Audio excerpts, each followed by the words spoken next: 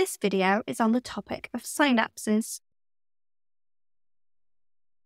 The diagram shows the structure of a synapse. Here we have two neurons. The purple represents a sensory neuron and contains vesicles containing neurotransmitters. The synaptic cleft is the gap between the two neurons.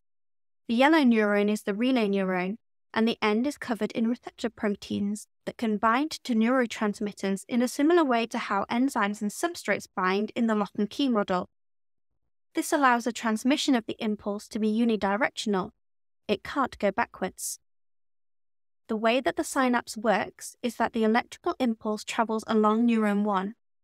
When it reaches the end, it triggers the vesicles containing the neurotransmitters to fuse with the presynaptic membrane, releasing the neurotransmitters into the synaptic cleft.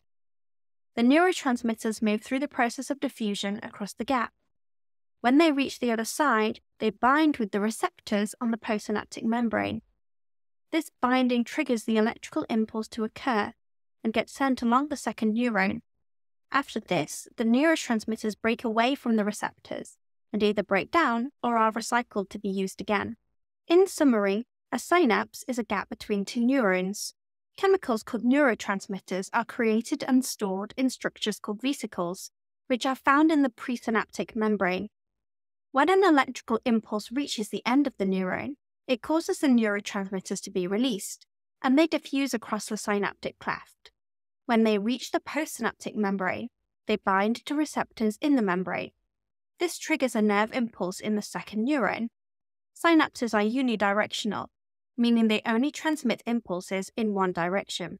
Don't forget to check out all our other fantastic revision resources here at Save My Exams.